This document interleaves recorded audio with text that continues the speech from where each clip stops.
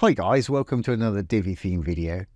This is Jamie from System22 and webdesignandtechtips.com. Well, this is another in our series of Divi for Beginners videos, and you can find the link to that playlist down below this video. Today we're going to show you how to embed a live Google map into your Divi website. If I go down here, we've got a live Google map at the bottom here. I'll roll down a bit more. And you can scroll in, scroll out using your control.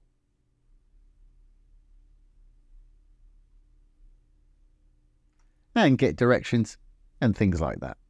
Really easy to do. We're going to show you a very easy way to do this today. You can do it with a module and an API key, but I'm going to show you a little workaround for that makes it really simple. So let's enable my visual builder here. And I'm going to go over to Google Maps. Just go to Google, type in Maps, and that'll take you to Google Maps. Put in the address of your business or whatever your website. Once you have the address that your client wants you to put in there, we look down, there's a little share icon here. Zoom in or out to where you want to see as much or little of the area as you want. When you're happy, hit that little share button. And it's going to give you an option to embed the map. Now the map code's right here. Just hit the copy HTML button to copy it. Let's go back to our Divi website now. And if we go down to where we had that map, then I'm going to go over and delete this whole section and we'll start from scratch. I'm going to hit the little blue button to add a new module. Just click on the section above where you want to add yours, a little blue button there. Let's add a new section. I'm going to use a regular section for mine. And when we make this full width, we'll expand our row, and that's a great thing to know. I'm going to put a little single column in mine. Now, Divi has an actual map module, if we look down here, but to use this map module, you need what they call an API key. So you need to go over to Google and get yourself an API key. I'm going to do a workaround for this. API keys are great, but you can do it without one, and that's what I'm going to do today. So let's get rid of this, and we'll get rid of that little module. I'm going to use a code module for this today. Saves getting an API key and works just as well for me on a single map.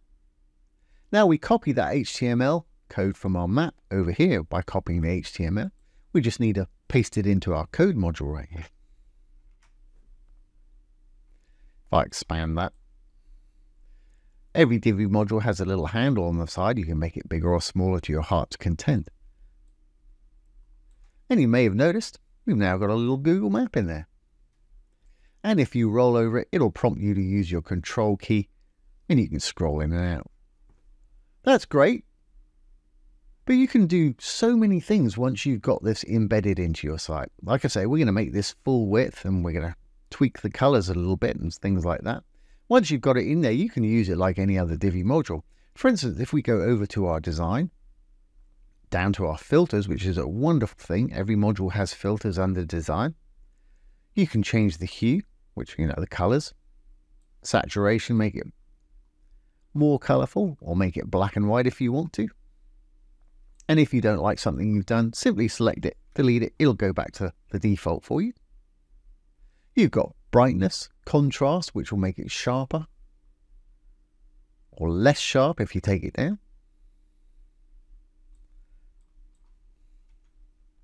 But the one I'm going to use for mine today is invert, because it kind of turns it into a nighttime map. Well, I think that's pretty cool looking. Obviously, you don't have to do this if you don't want to, but it's just an option for you.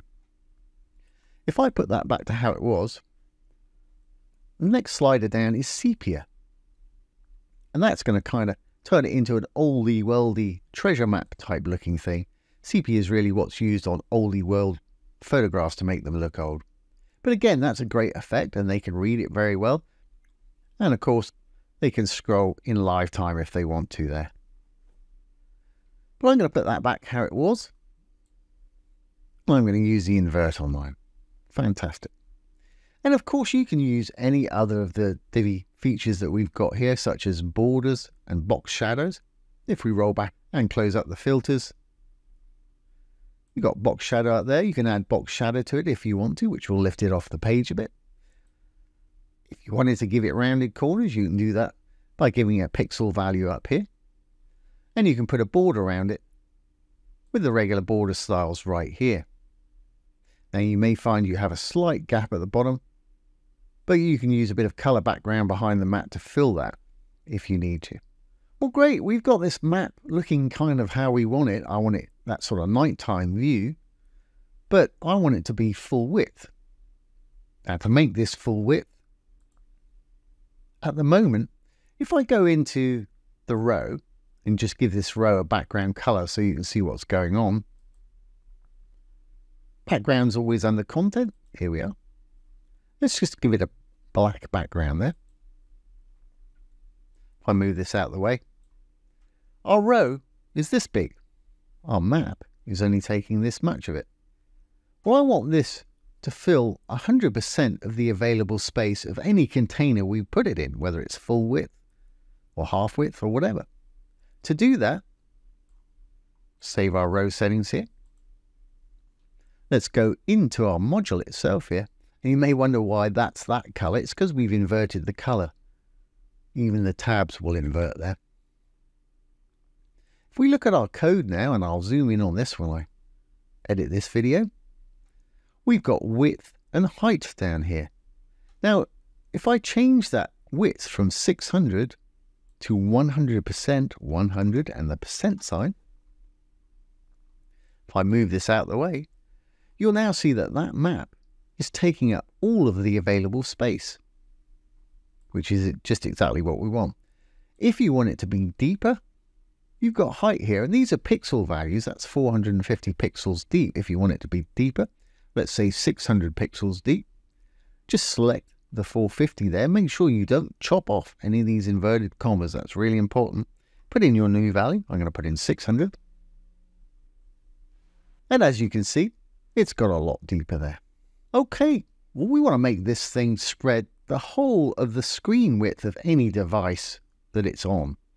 Now we're done in here. We don't have to modify this code anymore because we've told it already to stretch 100% of the width.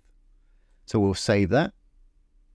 We've got a little gap at the top and the bottom here. That's the padding on the actual row itself. The green tab for the row. Now that's great because we want to go in there to make this full width anyway. So I'm going to go into the green tab. I'm going to take any padding away top and bottom. If we go over to design, spacings, always where you'll find padding. Simply put a 0 where it says top there. And you can hit the chain and it'll do exactly the same on the bottom. And you may have noticed it's taken away those gaps from top and bottom. There's still a little gap there. If I roll down a bit, that is actually on the section, and we'll take that away in a minute. So we've taken those gaps away. Now we want to make this stretch all the way across our screen. And you can do this with any row. And we could have started off with a full screen section, but I wanted to show you how to do this. So still in design, let's close up spacing. If we roll up just above it, we've got sizing. If we roll down just a little bit, here's width. Little slider, if you slide it up to its 100% there, then you can copy that 100%, Control C, paste it in the max width down below, or you can just type it in if you want to, Control V to paste. Voila, we've got a full width live Google map. But like I mentioned, we've got a bit of a gap, top and bottom. That's just with the section that it's in. We'll take that away now. So let's save our changes for the row. We'll go into the section, the blue tab, and do exactly the same thing. Design is always where you'll find spacing. Spacing. Put a 0 in the top. There, it's buffered up against our section above there. Hit the little chain for the bottom. That's taking the gap away from the bottom also. Save the changes, and we're good to go. Let's go down to the bottom here. Hit our little purple button. Save changes.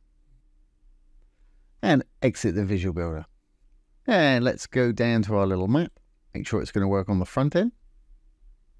And there it is right there.